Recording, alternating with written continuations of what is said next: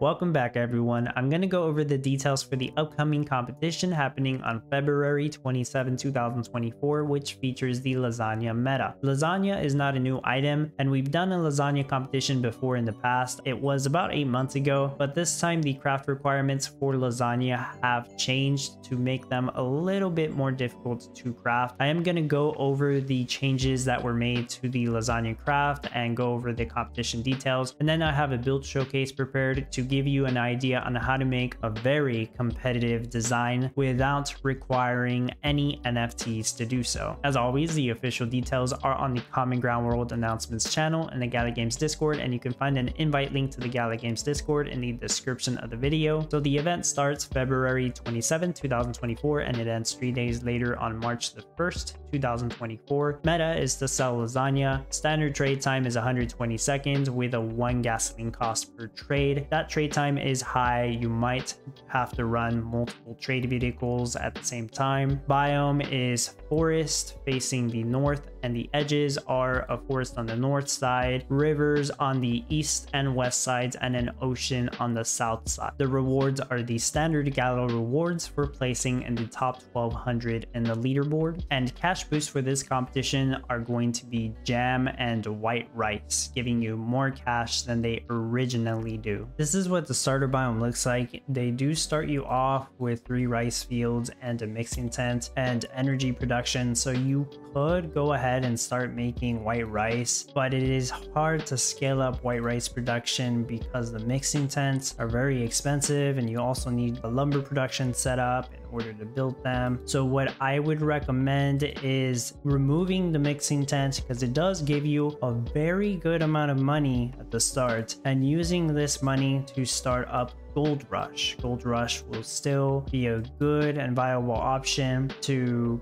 get all the cash that you need, and it shouldn't be too difficult to set up, since they do start you off with the energy production which you need in order to actually build the forges. The original craft requirement for lasagna was 2 cheese, 2 pasta sauce, and 1 eggs, but the new craft requirement is 3 cheese, 2 pasta sauce, 1 eggs, and 3 flour. So they have increased the cheese requirement by 1 and added a 3 flour requirement, which means you'll need more items to make lasagna, which makes it slightly more difficult. The increased cheese requirement means you have to produce more milk and more rice vinegar, and the flour requirement now means that you're gonna need a couple windmills in order to make flour and potentially another wheat field. Now, white rice also had a craft requirement adjustment a couple months ago. Originally, it needed 2 husk rice and 1 energy in order to craft white rice, but now it needs 4 husk rice and 1 energy. So you're going to need more husk rice than you originally did before, so expect to have more rice fields. The new NFT that got introduced with this competition is called the Nana's Trattoria. It is an epic NFT, provides up to 2 passive tomatoes and a 30% craft time reduction to all of the crafts in the sauce facility that are directly adjacent to the building. Doesn't require a road, it doesn't have any wages, and it casts no negative proximity effects. There are 300 in supply in the Gala Game Store, and they're going for $350 each. If you are interested in getting this, you can use the link in the description of the video, as it will help support me and the channel. As for my thoughts and opinions on this NFT, I don't believe the utility justifies the price that they're trying to sell this for. There are other NFTs that I would recommend that provide far more utility than this. For example, a wheat stand, a fancy milk barn, or a Nourish milk barn would be a great alternative. The Nourish milk barns are actually still available in the Gala Game Store. I believe they're $250 each, and those give you 3 passive feed and 3 passive water to all of the milk barns adjacent to it, as well as the Nourish milk barn itself. I can tell you that that's going to give you so much more utility than this NFT right here. Just to talk more about the utility on this tomato stand NFT, the passive tomato effect really isn't that helpful, because tomato farms only take 30 seconds to craft tomatoes. They only have a 3 water requirement, which isn't that bad. And best of all, the tomato tomato farms aren't even negatively impacted by shade. So it gives you more versatility on where you can have them placed in your build. And the next thing is the tomatoes in this case are used to craft tomato paste, and that requires 3 tomatoes. The tomato stand only gives you up to 2 passive tomatoes, so even if you were to have one, you would still need to make a tomato farm and have tractors pick up the tomatoes so you can get the rest of the tomatoes to build the tomato paste. You can see it's really not going to save you that much space. Now if you have 2 of those tomato stands, I suppose you can have full passive tomatoes, and then you would save a couple spaces, but it's really expensive to get 2 of those stands. You're better off honestly getting 3 nourish funds if you wanted to even spend that kind of money. And the 30% craft time reduction to the sauce facilities, it's okay. I can save you a space or 2 in this design, but it's still not worth it because sauce facilities only cast 1 shade, and you can have them set up in a way where you can have them close to your crops or to your green timer windmills and not, you know, not cast shade on them since they only cast 1 shade. So you can get by with a more versatile build. If you were to accommodate with this NFT to your build, you would probably want to have your sauce facilities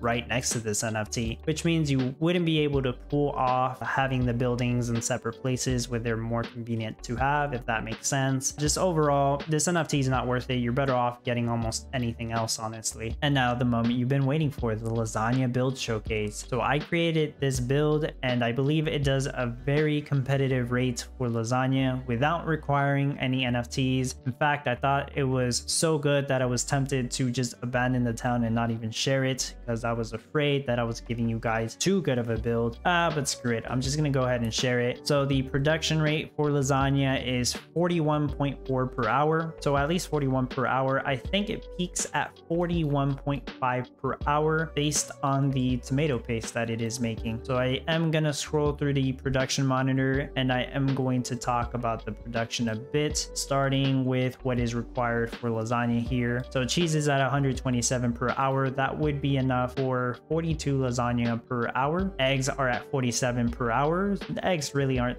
an issue. They're very easy to make for the lasagna, so definitely have enough eggs for that. Flour is at 130 per hour, so that is enough flour to do 43 lasagna per hour since it's 3 flour per lasagna. And pasta sauce is at 83, so that's enough pasta sauce to do 41.5 lasagna per hour, so that is the bottleneck in this case. And just to take a further look at pasta sauce, that requires tomato paste, 3 salt, and 1 sugar. Sugar is not an issue at all. I know it's overproducing sugar. As for tomato paste, that is almost 84 per hour. You can see I have some excess tomato paste, so it's making enough tomato paste to get close to 42 lasagna per hour, you know, 84 pasta sauce, 42 lasagna per hour. So the main bottleneck here, I believe, is the salt. Making 249 salt per hour, you need 6 salt per lasagna. If you do the math, it's enough salt for 41.5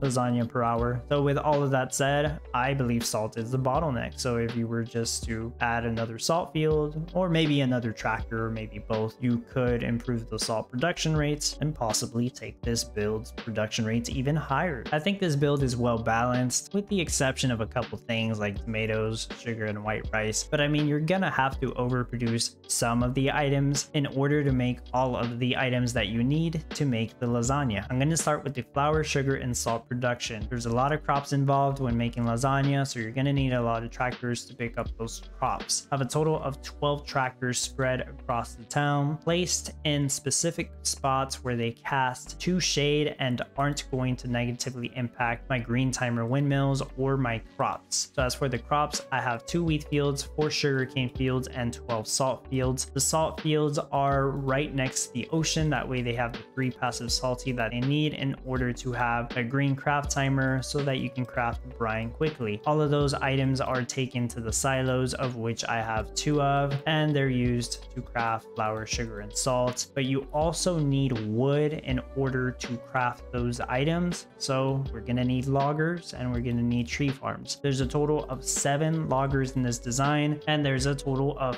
15 tree farms farms. Now for flour, there are 3 windmills crafting flour on a green craft timer next to the ocean, and there's also 1 windmill crafting flour on a red craft timer. There's 3 windmills crafting sugar on a green craft timer right next to the river on the east, and there are 3 windmills crafting salt on a green craft timer right here near the livestock production, and all the other windmills are on a red craft timer also crafting salts. That's the way I have all of these windmills set up, and all of the flour, sugar, and salt get stored in the storehouses, of which there are 4 of them in this design. Moving on to rice vinegar production, it does require husk rice got in from the rice fields, so there are a total of 8 rice fields. Remember that rice fields require 10 water in order to build, but only 8 water in order to craft husk rice. The husk rice is taken to the silo, picked up by the mixing tents, and I have a total of 9 mixing tents, but 6 of them are making white rice. It requires 1 energy, and it has that passive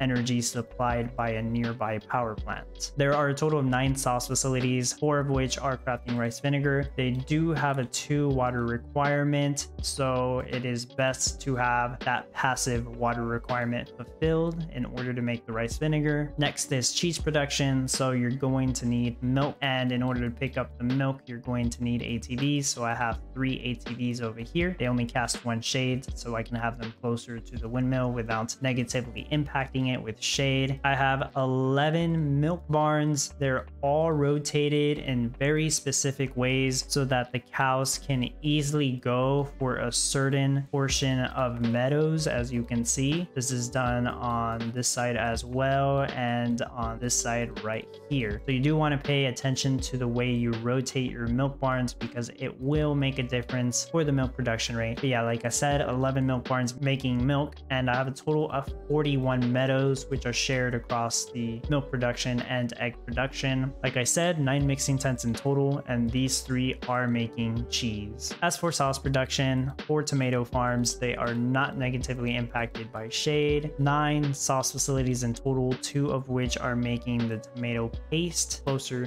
to where the silos are, and 3 of them are making pasta sauce. And for lasagna production, I have 2 Italian restaurants crafting lasagna. The only other item I haven't mentioned is the eggs, and I have 1 chicken coop in order to get all of the eggs I need to make the lasagna. I have gasoline production on the north side with the 2 water pumps, 2 power plants, a refinery in between them crafting gasoline, and a refinery to the side crafting petroleum. There is no oil seep, so I have to craft crude oil with the oil pumps. There are a total of 5 oil pumps. Oil pumps don't cast any shade, so it's convenient to have them next to my windmills without casting any shade on them. And I do have 1 forklift in charge of picking up the crude oil and storing it in the fuel storage. As for doing the trades, on the northeast corner, I have a trade depot, and I also have a trade pier. Since the trade time is 2 minutes, it is convenient for me to have both of these vehicles to do my trades with, just in case I need to sell 2 different items at the same time. For auto trade, I have most of the items at a quantity of 10, with the exception of the crops. I have those at a quantity of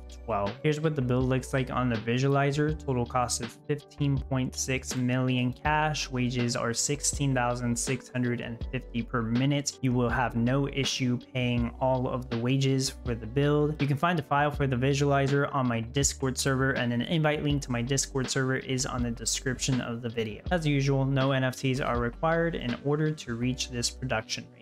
I'll mention a couple NFTs that will be a huge help to your design. 2 of them I already mentioned. First one being wheat stand to give you passive wheat for your windmills crafting flour, as well as for feed mills, so you can more efficiently craft feed, and then you can store them at a trough and have them next to your milk barns to more efficiently craft milk. The next one being the Nourish barn, which gives you 3 passive feed and 3 passive water to all of the adjacent milk barns. This can let you get by with crafting less feed, but still having a very efficient milk production rate. Saves you space and materials, basically. And the Nourish barn doesn't cast any shade, so you can have it right next to a windmill, not cast any shade to it, which helps you get by with more green timer windmills. I'll go ahead and mention Fancy barn too. It's cheaper than the Nourish barn. It provides you with a cow that moves slightly faster. The craft time is exactly the same for both of these. The fancy barn only cast 1 shade instead of 2 shades, so it does let you get by with having it slightly closer to those green timer windmills. And another great one is the Pilgrim Turkey statue. This only takes up a quarter space, but when placed, it doubles all the workers in your ATVs and your ranch houses. This can save you a lot of space, especially when you pair it with a wheat stand in order to craft feed, because you are going to need more ATVs if you do that. There's a lot of effect cards that you could apply here that would reduce the craft time of things or increase the movement speed of the workers. There's the Gilded Barns, Great Woodlands, Gusty Winds, Hasty Windmill, Hasty Tractors, Crafty Meadows, the Gourmet Delight, Listening Mixer, Grazia Ristorante, and I suppose the Bulky Storehouse to increase your storehouse capacity, as well as the Bulky Silo. I believe that's all I had to share, so I hope this gave you an idea on how to create or improve your current design. If you found this helpful or informative, please leave a like, leave a comment, consider subscribing if you haven't done so. Click the link at the top of the description of the video if you want to play Common Ground World and help support my channel.